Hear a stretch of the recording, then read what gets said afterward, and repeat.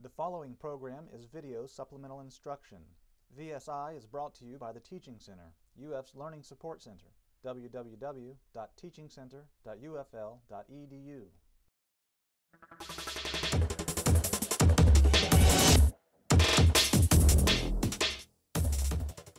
Problem number 18. Number 18 states, a uniform ladder of length 2 meters leans against a window, making an angle of 30 degrees to the vertical. There is no friction between the ladder and the window.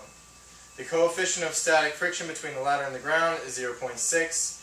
If the window can withstand a force of 10 newtons without breaking, what is the maximum the mass of the ladder can be? This question has a whole lot of information to it, and you need to be able to figure out what you need and what you don't. This is the scenario that I drew out so that we can visualize it better. So you have a ladder leaning against the window, and the force of the window that can withstand it is 10 newtons. And so that means that that's the force, Fw. Okay? So that means that we have that we're rotating around here. This is going to be a torque problem. This is the force that we're dealing with, so we're going to be rotating around this point. Okay, so we're dealing with the circle of the ladder. This is the point of origin. So, what other forces do we have to deal with? We have Fg. I'm telling you right now, you don't need this at all. It's very you don't need to worry about that because we're not dealing with the ladder slipping. We're dealing with the window breaking and how heavy the ladder can be. So really, this force and that force are the only things that you need to worry about. How do we relate the two? Well, we have this going straight down and that going straight into the window. How do we relate them? They're 90 degrees. Well, because this is dealing with torque, this is rotating around this, we know that we can't use just Fg, or really it's mg. We can't just use that, we need it to be perpendicular to the radius. This is the radius of which it's rotating, it needs to be perpendicular to it. So, we have to break down the components. This angle is going to be 30 degrees.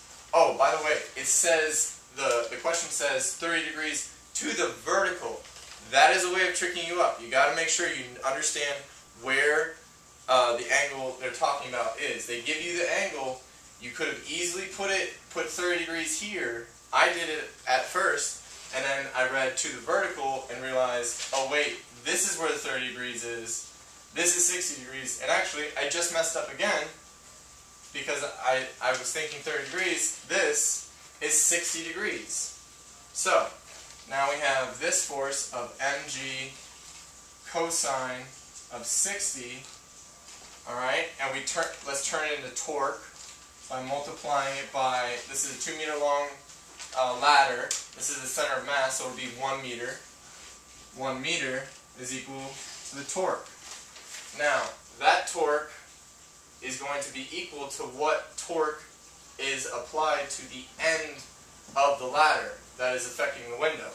This torque here is the same amount, it's spread out throughout, and so the window is holding up the torque created by the mass being pulled down. The window is holding up that torque. So, we can relate it to, let's go ahead and translate it over here. This is the torque, and so we need to find out what force, or what this is, that the force of the window can be 10 newtons. So, what's this angle now? This was 60, this is 90 degrees from there, this is 30 degrees.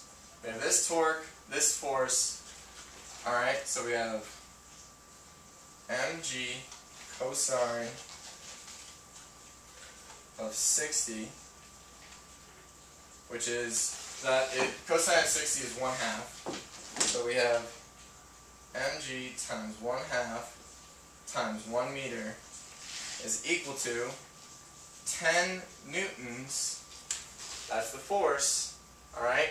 And then the torque that's created by the maximum amount of force that it's able to handle is, the torque is found by multiplying that force by 2 meters times 2 meters,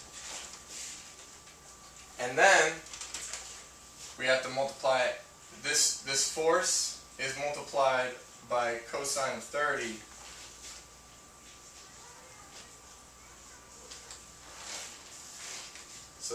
so we understand that.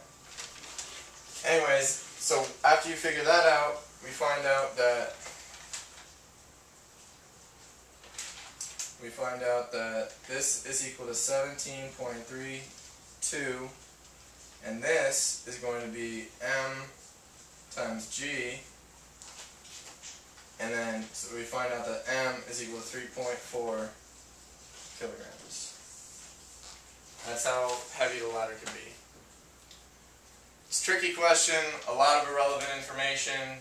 You need to be able to relate this all the way up here to torque, to then force again.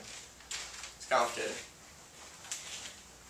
The Teaching Center, UF's Learning Support Center, www.teachingcenter.ufl.edu.